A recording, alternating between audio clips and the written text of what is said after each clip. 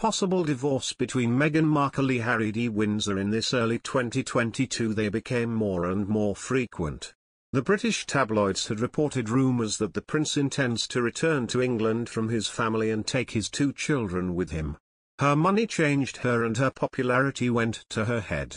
Then he talked about the real possibility that the couple will soon divorce, talking about how Meghan threw away the marriage with her previous husband. Trevor took care of her, he loved her, but Meghan stepped on him and then he gave up quickly. Since he moved to America he hasn't smiled anymore. Meghan Markle and Prince Harry may have led separate lives. As an American magazine claims, the priority remains their children. They share custody.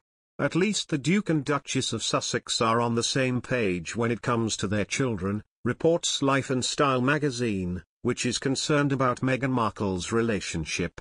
They would have separate lives. Harry and Meghan are of the opinion to share custody of their children, said a source who decided to confide under the seal of anonymity. When he's out of California, as is often the case lately, she takes care of them, and when she has something to do, he takes care of it. Married for 4 years, Meghan Markle and Prince Harry will always stand together when it comes to their children, Archie and Lilibet. Archie and Lily come first, explains this indiscreet who leaks revelations about the couple's intimacy. They try to stay strong for the kids. The love is still there. But it's going to take some work, maybe marriage therapy.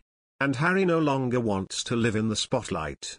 She's fed up with criticism, which is why she hides most of the time. The Sussexes are going through an ordeal, but it's quite normal. It's up to them to learn to manage the downs like any couple.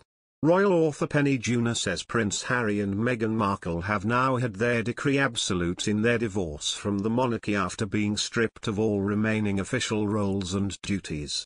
And the Sussexes camp has, effectively, given 2 fingers to the institution in response, she said. On the loss of the couple's royal patronages and Harry's honorary military roles, Ms. Junor told the PA news agency, it does draw a line. It's hurtful, but every divorce is hurtful. This is the decree absolute. People lose things in a divorce. They lose pets, they lose houses, they lose children, and there was no way this was going to end well. Regarding the response from the Sussexes spokesperson, who said we can all live a life of service. Service is universal, Ms. Junor added, it sounds petulant. They sound disappointed and hurt, and I can understand that. It's sort of 2 fingers at the institution, the men and women that run it. I don't think it would be to the Queen because I imagine they think the Queen is being advised, which she is. Several of the Duke and Duchess of Sussex's former patronages have thanked the couple for their support following the news they will not be returning as working members of the royal family.